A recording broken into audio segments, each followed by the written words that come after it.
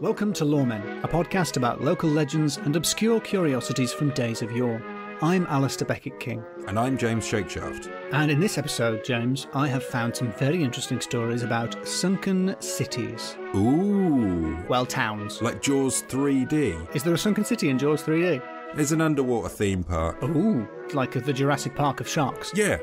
Jurassic Shark. Is that a film? There definitely has been a film called Jurassic Shark. I reckon there's probably 5. Well, before you go and watch Jurassic Shark 5, it's the story of Ravenser Odd.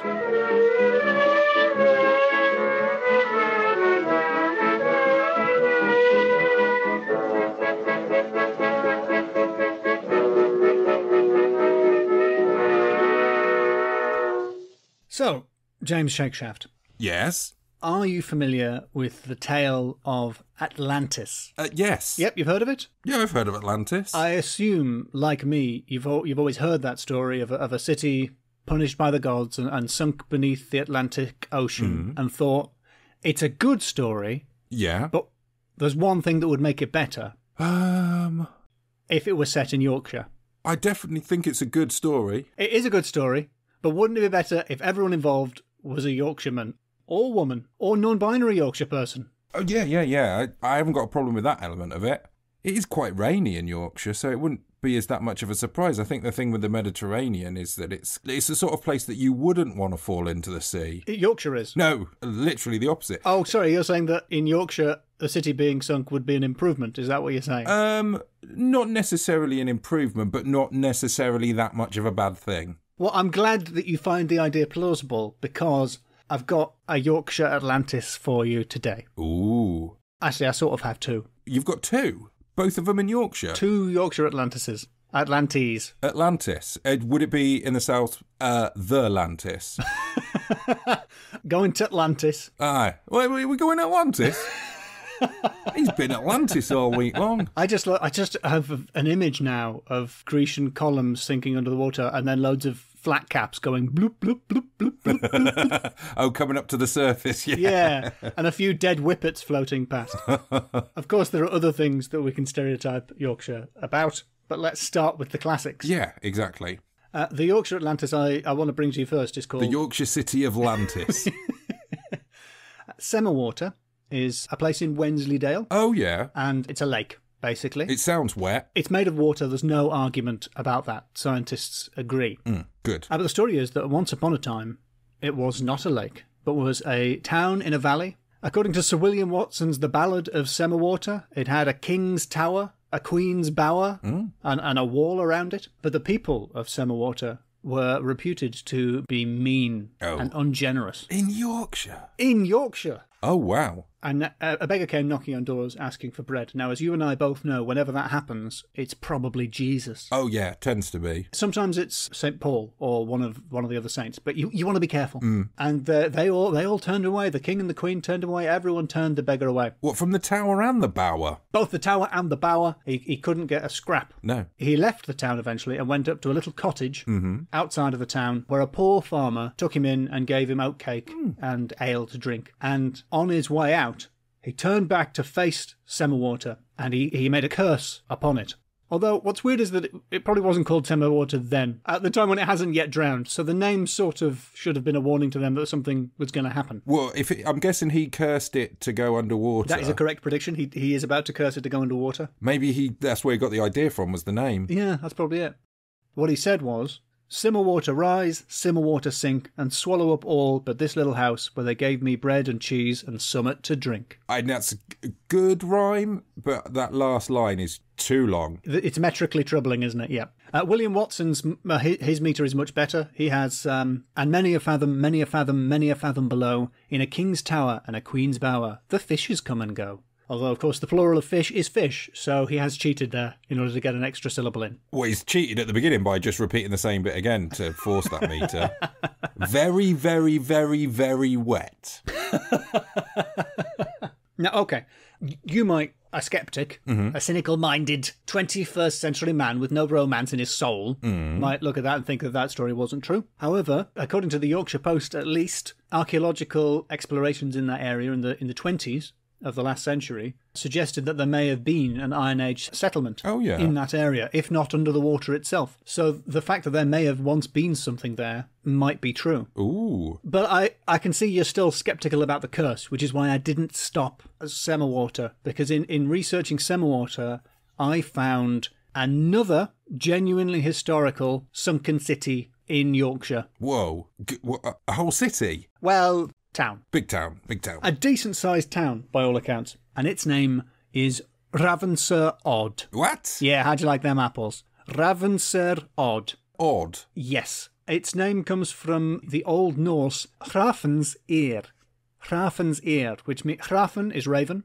Makes sense. So it's Ravenser Odd. Yep. Hrafn is raven. And ear, what do you think? It's a part of the head? Hrafn's ear. Oh, ear? No. Try again. Nose? Correct, it was tongue. It's the raven's tongue. That is odd. But it isn't odd when you look at the geography of the place where Ravenser Odd was. We're in the mouth of the Humber here. So we're just south of Hull, just north of Grimsby, which should put it in context. Fishy. For anybody who has memorised what the East Coast looks like. There's sort of a long spike of land that goes out to the sea and curves round like the beak or tongue of a raven sticking out of the East Coast into the sea. How did they know? That's what's fascinating, isn't it? Because they didn't have drones. they did not have drones. Back then. They might have had very big ladders, or as that poet would call it, very, very, very, very, very big ladders.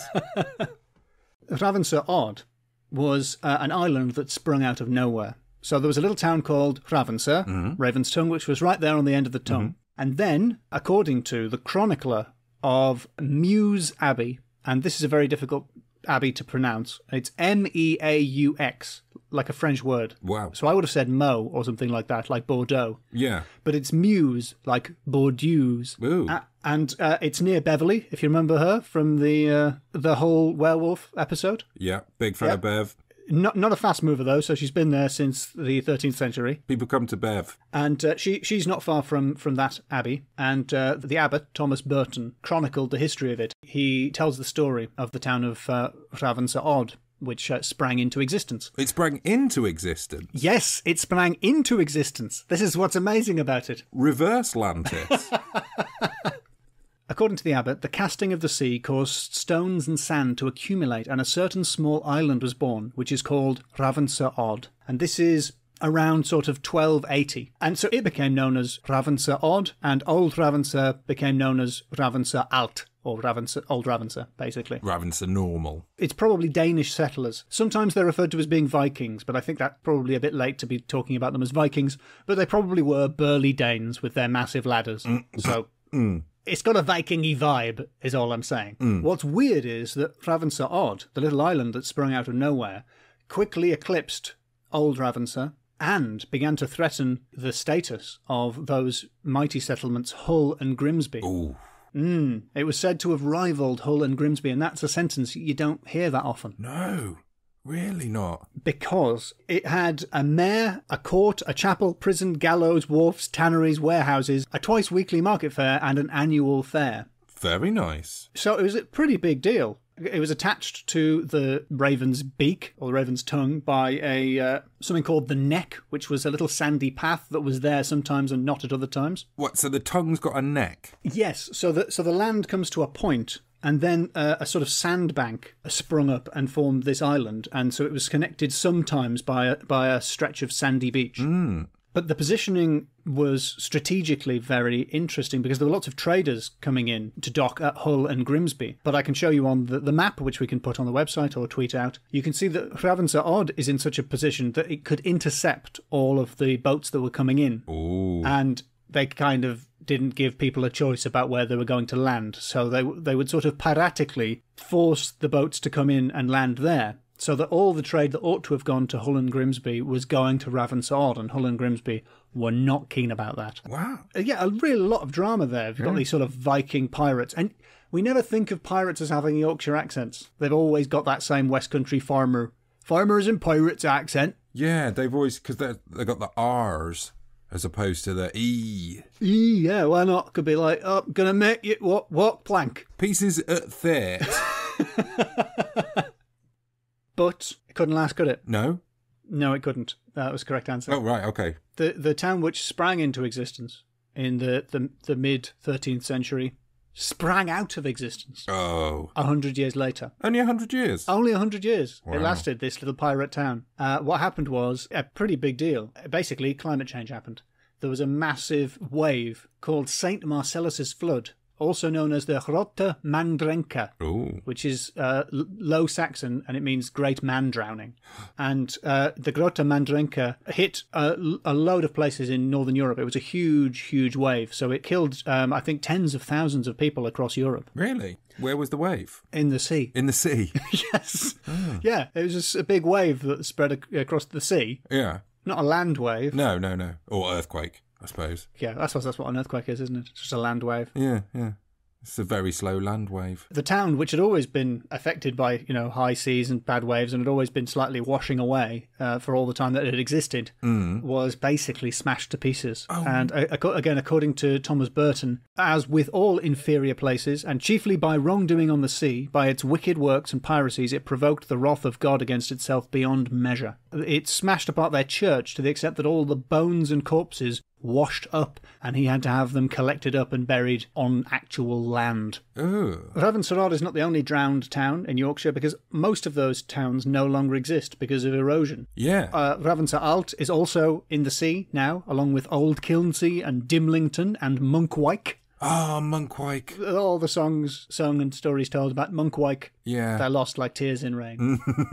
Like a Yorkshireman in the sea. Time to die. Tack ships off shoulder at Grimsby.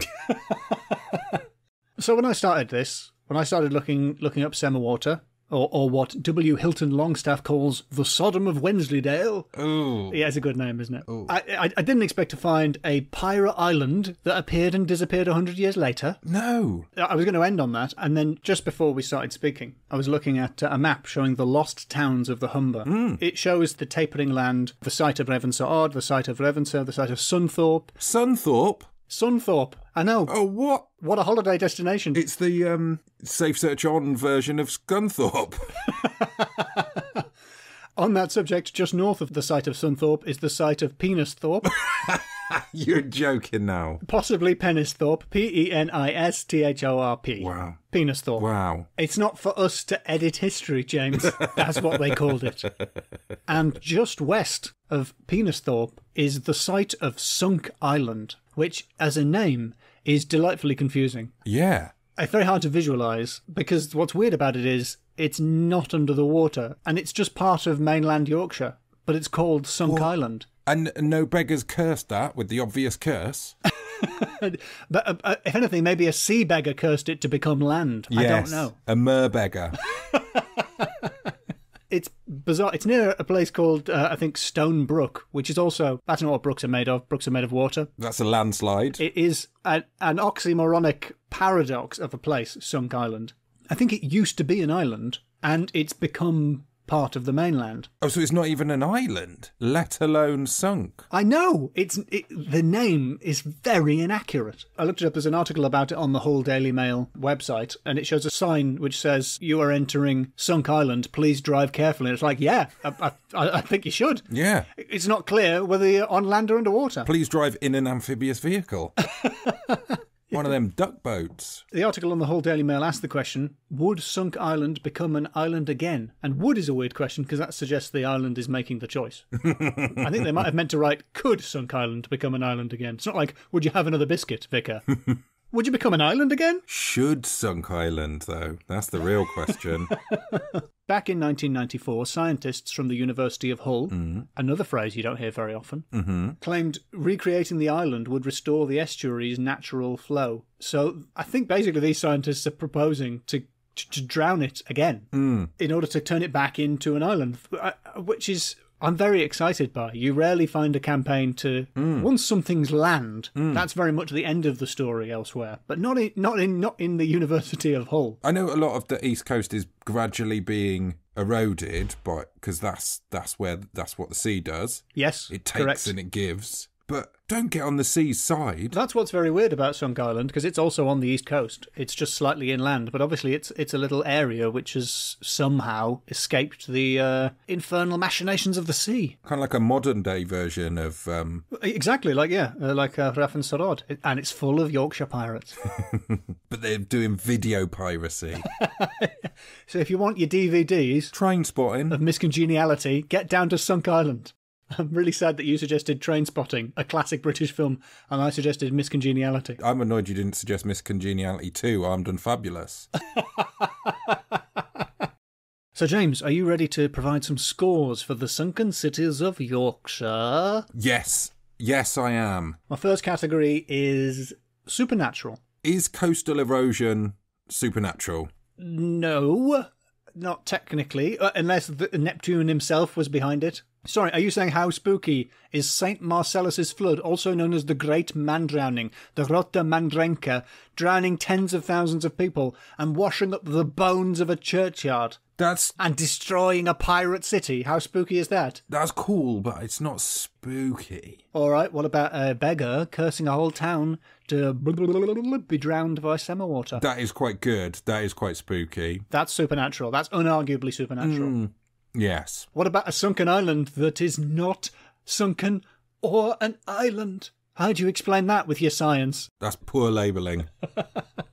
Spookily poor labelling? Yeah, no, that's unfortunately standard poor labelling. I think Penisthorpe. No, wrong category.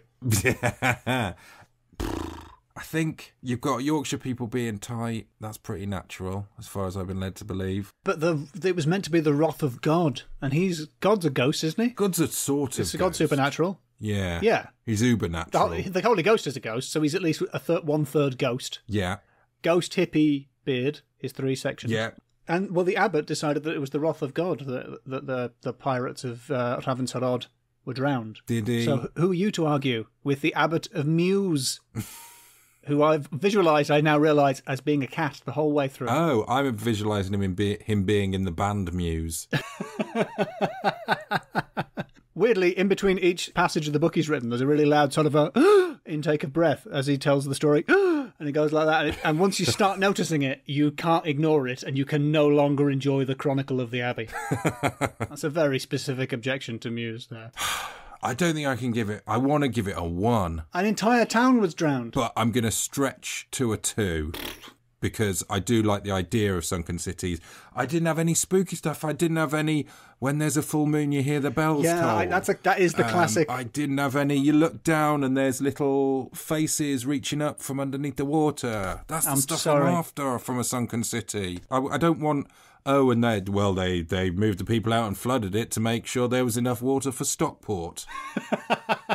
I'm sorry, I just had hundreds of pirates actually dying. I don't want to say it, but that's natural. That's what happens to pirates. It is, natural causes for a pirate. All right, the next time I do a story, I'm going to trick you into giving me loads of points by just adding the phrase, and some say you can still hear it at the end of everything that relates to a noise, and some say he still walks there, and all sorts of nonsense like you add on the end of yours, just to get more points. You couldn't turn stuff to dust in this case because it's too wet. Too wet for dust. No, it'd be mud, wouldn't it? Sand. Basically sand is what you're describing. Everything turned into muck. I suppose sand is the sea's dust. Some people might say that you can still hear the pirates. Oh yeah, might they? See, I can't believe how interested you got. No, I just made that up. Of course not. Of course there are ghosts of an island. You can't even get there. It's in the sea now. 2. All right. Second category, names. Yes. Okay. Mm-hmm. I like it. The Rotte Mandrenka, Monkwijk. Who put the penis in Penisthorpe? Penisthorpe or Penisthorpe. We don't know how it's pronounced. Oh, I know how I want it to be pronounced. Yeah. Massive. Even though it's misnamed, Sunk Island. Yep. That's brilliant. Really confusing name, yep. Yeah. The Chronicler of Mews. Not a fan. Not a fan of Mews. Sorry, yeah. And his normal name is just Thomas Burton. That's not that good. No, that isn't very good. Seawater's quite nice and atmospheric name, I think. Yeah. For some reason. It's got to be 5. I think it's a 5, isn't it? It's a clear 5. You'd be doing Monkwijk a disservice. Yes, definitely. All right, my next category is all good things, ... How do you mean? As in, all good things come to an end. Oh, in this case, the good thing is the pirate town. Yeah. I'm sorry, would you not want to... If I told you that there is a little pirate island in Yorkshire, like a Disneyland ride, we'd be going there right now were it not for lockdown and it not being real. It sounds amazing. I'd go there to check my eyes. Pirate Island, gone. Yeah. Summerwater, gone. Sunk Island, none anymore. No. Above water mainland. Yeah, all flesh is grass. Excuse me? Life is fleeting. Oh. Memento mori. Things change. Yeah. Here today, Penisthorpe tomorrow. Yeah, the beauty of a little pirate island. It does sound very jaunty. Oh, you know there was an accordion playing. You know there was. You'd go there for your stag do. Yeah, and then the sound of... Is that someone tapping their foot? No, it's a peg leg. Mm. And you've got a little sort of jam session going. Definitely. Someone stretches a rope between a spar and a bit of wood and just starts boom, boom, boom, boom. That's the bass. You've got a little jaunty pirate band. Definitely. They're rattling their jewellery instead of maracas. You've got like a whale's ribcage being played like a xylophone. Yes, you have, haven't you? You've got a Fleischer cartoon-style animation of a pirate island. It's somehow moving to the tune of the beat as we zoom out. The island's like, pop, pop, pop, which might have been why it sank. But maybe, some say, you can still hear that music. When the waves come in. When it's really misty. When it's very misty. When it's very muggy. Well, it's fair muggy. You can hear them drowned pirates. There's a terrible racket. It's got that... You know, like Vegas. You know Las Vegas? I've heard of it. It sounds like it would be like a Vegas of the Yorkshire. Yeah, very much the Vegas of Yorkshire. Because Vegas sprung up out of nowhere in the desert. Yeah, and it's full of criminals. Yeah, exactly. About 100 years ago as well. But instead of a cowboy tipping his hat, it would be a pirate on the giant neon. Oh, wait a minute. Where's Skegness? Skegness is just a little further south on the same coast. Because they might have had part of it, because that's Skeg Vegas, isn't it? Is there really a Skeg Vegas? That's a sort of colloquial nickname, Skeg Vegas. Well, the people who washed away, yeah, maybe they ended up in Skegness. Oh, they just got washed downstream and started up at Butlins. And some say you can still hear Butlins. As well with the Blade Runner reference, I think. That was a weird sentence. You did sort of say that like Jackie Mason. Yeah. As well with the Blade Runner reference. He used to do a lot about cult classic films, didn't he? Yeah, if you haven't seen his Blade Runner routine, you haven't lived. A human says this, a replicant says that. It's a great routine. You see a turtle. My mother! I'll tell you about my mother. The problem is, to understand this part of the podcast, you need to have seen two things. The Simpsons and a different episode of The Simpsons. Yes, hi. Transient 5. I'm going to give it 5. I like that whole... Yeah, I've been checking back over the scores from the last few episodes, and I have been being very generous, and you have been being the same. And I appreciate a well-earned 5. My final category, Sodom. Yeah. We've got the Sodom of Wensleydale. Ugh, yeah. That's because of Wallace and Gromit and the cheese thing. You do visualise cheese, don't you? And Sodom's other meaning. It's a troubling name. Yes, it's a troubling name. We've got Bishop Barton's attitude towards the drowned people of Ravenser Odd, which was just like, yeah, shouldn't have been pirates. Sodom. Forget about them. Yeah, not bothered. And you've got the people of Sunk Island now, who I have no time for because of the ridiculous name of their town. And neither does the council, from the sound of things. They want to wash it away again. You've got scientists, not now, but in 1994, saying, let's drown this town. Why don't we just... Would anyone notice... if we drown that town? That was what was really going on there. But you always get with these sort of sunken cities, you do get this sort of Sodom and Gomorrah type thing, like they were an advanced civilization, but they were a bit naughty. Yeah. Oh, they had magic lanterns, but you should see what the images they were projecting. Have you heard about the sunken city off Cornwall? No. Lyonesse, it's called, like a female version of Leon. Oh, right. And it was off Land's End, between Land's End and the Scilly Isles. And sailors say that to this day, you can hear church bells. Oh, do they? And you can see the tops of buildings at low tide off the Seven Stones. I bet they say a lot of stuff in Cornwall. They do. Very spooky. And in fact, Roman histories of the Scilly Isles refer to the Scilly Isles as being one whole island.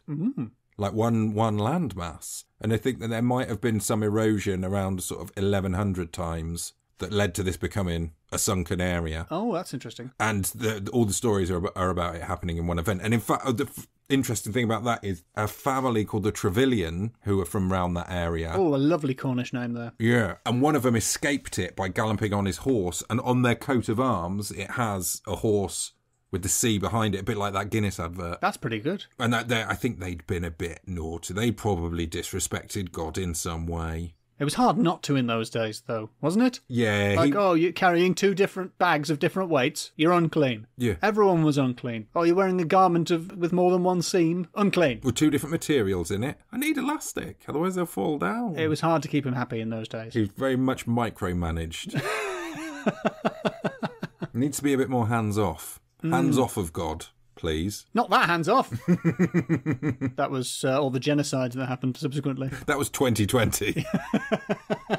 I'm a little miffed there because you've just whipped out a really spooky Cornish sunken island just to make me look foolish. So what's your score for Sodom? Sodom. It's definitely a 4. No, 5. Oh, yay! Yeah, we'll go 5. A pity 5. Thank you. I thought I'm very happy with that. Yeah, you should be. That was oddly patronising.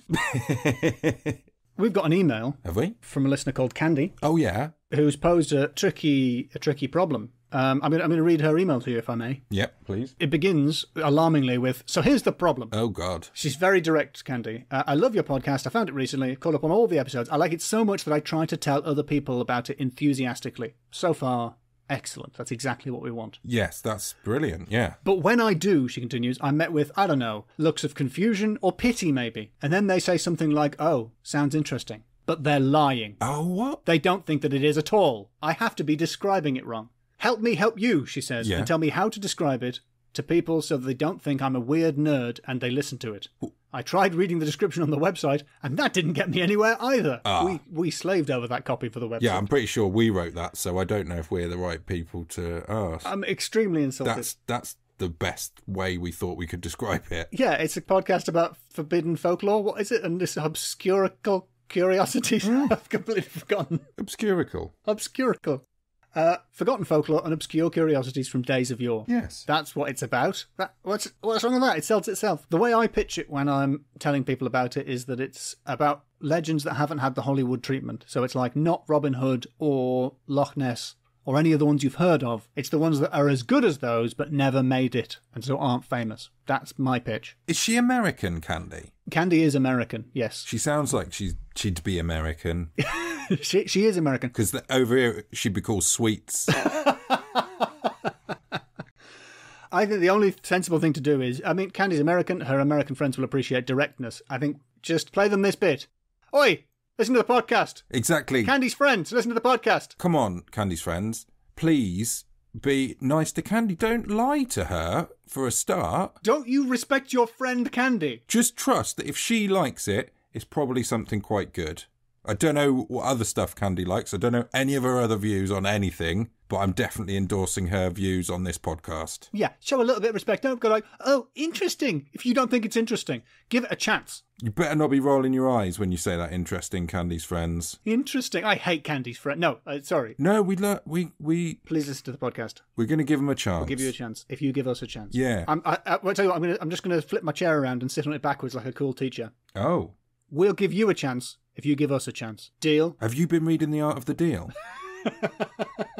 I'm going to appeal to their better nature. Come on, Candy's friends. Give it a go. If they don't listen, Sodom. We don't need them. Yeah. Sodom in Wensleydale. It's a horrible image. Yes. Yeah, Wensleydale's the name of a place where a cheese comes from, so it's like cheddar. You've heard of cheddar? So that's also a place. What do they call the cheese that comes from Vermont? Do they just call it cheese? Vermont cheese? Or do they call it Vermont? I don't know. Monterey Jack. Who? I don't know. Another listener? I don't know. He sounds like a kangaroo. But I think he's a type of cheese. Of course, that is French for my Terry Jack. Right, this podcast's gone weird and it's largely Candy's fault. Yeah, thanks, Candy. Thanks for trying. Problem is, I think you might be a weird nerd for listening to it. That's the sad reality. So, yeah, just try and keep them friends at all costs. Don't show them your true self.